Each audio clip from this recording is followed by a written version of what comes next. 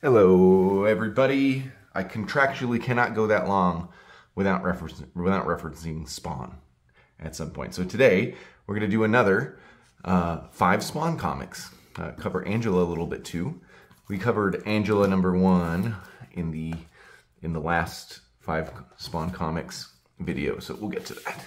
Let's start with the current saga. Spawn is in hell, at least in the main book. Spawn is in hell with Haunt, and they're out to find Haunt a cure because supposedly he's dying. I think that there's an artist change here, and Carlo Barberi is he's doing fine, but yeah, but it does seem a little more sparse to me than maybe some other, especially when it's probably not fair to him because Brett Booth's been around, especially when I compare like the Brett Booth art that we'll see. And then I'm not going to compare him to Capullo in the Angela comic. So, yeah, so at the same time, while Spawn is actually in heaven. Sin, who's Cogliostro, is in hell, and he's doing like sort of a Game of Thrones thing. In the last issue, we saw Cataclysm, which is the guy that's running hell right now. He looks a lot like him, but this is his son. And so we get to see basically Cogliostro be way more powerful than we've seen in the past. And he's done with the Game of Thrones stuff, and then it's all violence from here on out for old Sin or Cogs or whatever we're calling him now. Right now there are like 3 players in this celestial game: Heaven, Hell, and then Gaia. We haven't got much Gaia yet. We'll get it in the next. I hate these. I hated them in 1993, and I hate these people in 2023. I'm going on 30 years of hating those people. That stupid channel stuff. So we got, I mean, Cogliostro here is just basically, yeah, he's just getting a little bit overconfident, let's say. They are showing him powered up a lot here, so way more than the old man version that a lot of us are used to from the early issues of Spawn. And then we get a little peek into what's happening in Green World. I guess they call it Gaia. I don't know. Maybe that's what the main person is. And we switch back to a giant battle, which is, it's Spawn. We're always going to be looking for giant battles here. In Gunslinger, we got a picture of a huge battle that I'll show you. It's even cooler. But essentially, we end this not Cataclysm's reign. We'll see what Cataclysm does. I'm sure they're going to have to advance him a little bit because his son looks just like him, and he went down pretty easy. And there was a Game of Thrones blackmail thing here that was going on in not the previous issue, but the issue, I guess it would have been 340. So as far as story goes, the flagship Spawn title is actually getting pretty cool. I mean, we'll see what they do with this Cataclysm character, but now Cogs here, or Sin, or whatever we're calling him, has gotten like 2 armies behind him. Like, it's all like sort of building in a very simple sort of silly way, but it's Spawn. And over here we find out that the virus that Haunt here thinks he has, it only weakens him. It was never going to kill him. And so we've been going a long time since Haunt's been a supporting character in these Spawn books. We've been going a long time thinking that he's going to die, and then one of his main reasons for even being around was he needed Spawn to open the dead zones because this is where he can go to get cured. But yeah, after that, we find out that Heaven was basically planning this out the entire time, and they just needed a direct line into hell. So apparently it used to be that Heaven and Hell would fight on Earth because Earth was like what connected them, and now that's changed. So now we're in a full-blown Heaven and Hell war. This picture's pretty cool. So I think our friend Barberi is going to really do fine on this artwork, even though I noticed it being a little bit sparse at the beginning there. But this looks pretty cool. I mean, I can't really tell who's who. It's all the random sort of you know, glowy angels and demons and stuff, but looks like it's going to be a good time here. And then so Spawn kills the guy that revealed to him what went on. So now you have this big, problem where Spawn got tricked into opening these dead zones, and it was the wrong thing to do. They were going a long time with not opening the dead zones, to be honest. Like, you know, keeping everything on Earth. I guess it was good because they were setting up all these new books, right? So the whole dead zone thing is around, you know, around issue 300, maybe a little bit earlier. I can't remember. And so there was no going out of Earth or coming in from heaven and hell, right? And so that's really opened up in a big way here. And now you have 3 factions going on, and I don't think they actually finish off heaven here at first, or maybe they do. Now you have 3 factions going on. Coglistro, who's trying to take over. These angel type people, they called it something else, are there. And then you have, who we didn't see here, we only saw a little bit, is Cataclysm, who looked pretty important in issue 3, in issue 340. Looked pretty big and important, but you know, they may have softened what he really is, just like by showing his son, you know, showing his son die so easy. So we'll see. That's what's happening in the main Spawn. So, you know, main Spawn has, I think, probably taken over as the most interesting title, or as far, you know, interested Spawn, right? So exciting title. In Gunslinger, we have cool stuff going on. The art's better. It's Brett Booth. We found out, so, you know, we got dinosaurs in the last issue. That, you know, we talked about the last issue in my last video of this. And so we continue to have dinosaurs. And now we're going to get on Omega Island, we're going to get dinosaurs versus like Violator and mini clowns and stuff. That's what's coming. You know, this was a little bit of a flash forward, and, you know, I'm for it, I guess. You know, they continue to introduce new characters. I'm pretty sure Dakota's first appearance was in issue 4 of this. I had never seen her before anyway, so maybe she's been around. We found out in issue 20 that she's Clown's daughter. So who knows what we're going to do? Who knows what we're going to do with that information? That's going to be a new and fun thing to happen.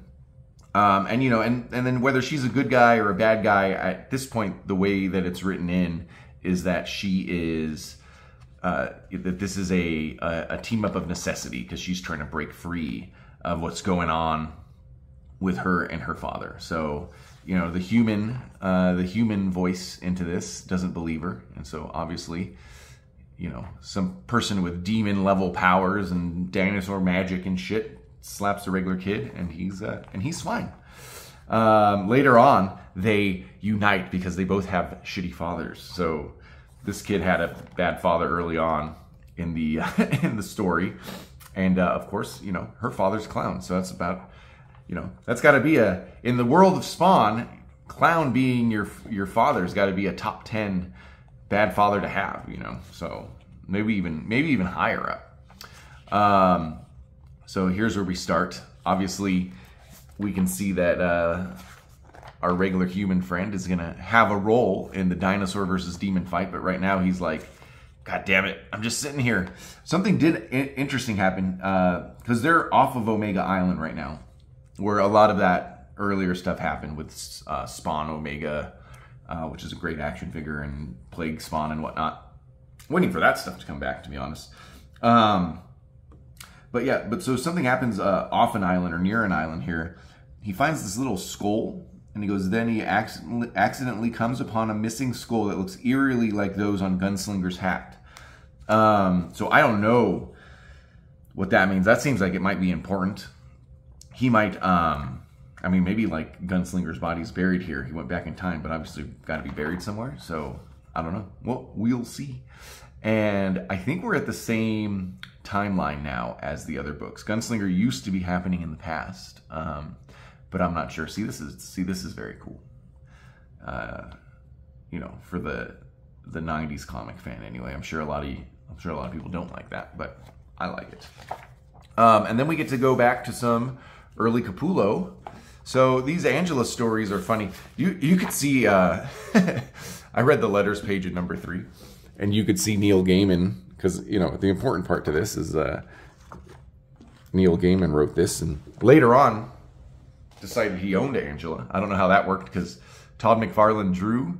Maybe I should read those court things, because in my head I was like, oh, of course he should own it. He created it. Todd was just the, you know, the CEO of Spawn or whatever, right? But when you look at Spawn #9, he drew it too. So so I'm curious now. Now I got, for the first time ever, I got curious of the Neil Gaiman versus Todd McFarlane BS.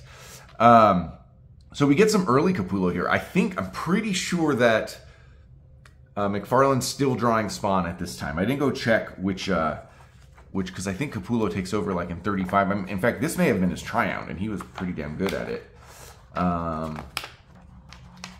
Let's see. Shouldn't Spawn look at those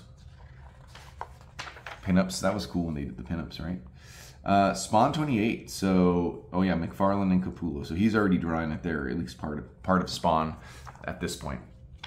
But yeah, so in #3, it looks like to me that Neil Gaiman is distancing himself, because he says he's answering the letters page, and he says that, you know, he did it for his son.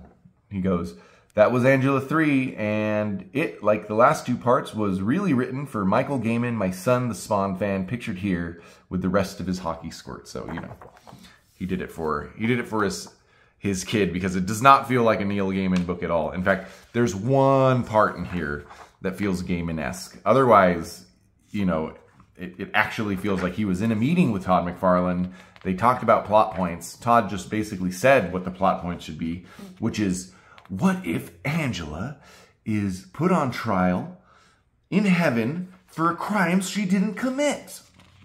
And even the dialogue doesn't feel at all like Neil Gaiman. And that doesn't say that it's bad. I like Gaiman. I love Gaiman, and I love, you know, obviously I love Spawn. I'm doing fucking videos about it. But the real star here is the moments when Capullo's really taken some time. Like this picture of Spiky Spawn. This is because he's in Elysium or heaven or whatever we're calling it here, and his suit doesn't like it, so it's getting into like this defensive mode, and he can't help it. And so it looked awesome to me. And then you just basically get an excuse to fight. The whole reason for Spawn to come to heaven was to testify for Angela on what happened, and that, you know, that she was actually there. But as soon as he showed himself, all the angels wanted to fight him, you know. And then so he does some teleportation thing with his cape. He's gonna have to go find his cape eventually. And then he's in a dark cave with Angela, and then it implies that they need to keep each other warm. And then in #3, they're already fighting and arguing. This is the only part that feels Neil Gaiman-esque. These little cartoony magic demons, and one of them's talking in rhymes and being a little silly. This is the only thing in here. You know, this little like goth doll, looks like Coraline or Coraline. I don't even know. Could be playing with that. You know, classic image, skinny girl sitting. You know, Capullo knew who he was working for. And then, now they're all bickering to each other, and they're almost fighting like a married couple, while they're battling these demons through hell. This is the path they have to take, but there's a war. There's a battle going on in hell. Just, you know, blood splatter everywhere. I mean, hey, 10, 11, 12-year-old Chris was all about this kind of stuff. But it is pretty funny because they're like doing like the couple thing here, where they're telling this demon to tell, you know, to tell the other one what they're saying. Spawn has too big of a battle axe, and, you know, just sort of comedic, in fact. And then, for no good reason, they're all falling. He's falling. She's falling. I don't even know why. And they just get to teleport back to their homes. And I can't tell if this was... concentrate on getting back to Earth. Yeah, so he's able to just suddenly teleport himself back to Earth, and she teleports back to her apartment in heaven, where her friends are just there mourning her. And that's the end of it. You know, oh, there we go. That's the picture of Angela we're all used to seeing. She's wearing more red now, but yeah. And then she just basically, there's like an Ahsoka moment where, you know, you guys accused me of this, and now I'm walking away from the Jedi Order. and gets a little cosmic over here. She decides she's going to go, you know, fight and be a courier or something in the world of, you know, in a different part of the universe. I almost feel like when I was reading this, I was like, man, is like something like this happening in Wildcats or Thor, or I mean, Cyberforce or Wetworks and stuff? Because she says, you know, there's a civil war in the Starn system and both sides have put out a call for open officers. She's basically going to go become a mercenary. And then the other thing to point out here is, you know, Angela is leaving heaven. She's not going to work for either of the big two. She goes, I don't have to work for the big two. There are other alternatives, which is Image, you know, I guess that's what that was implying. So anyway, I will continue while I'm reading the spawns that come in, as they come in. I will try to continue reading some older stuff. I want to do like Spawn Blood Feud. I don't have the Sam and Twitch books. I used to have the first handful. I don't know what happened to them. One day I went to go buy them on eBay. I thought that they should be dollar books. They are not dollar books. They are actually more expensive than I care to pay for Sam and Twitch books. But yeah, so there we go. 5 Spawn books. Thank you guys.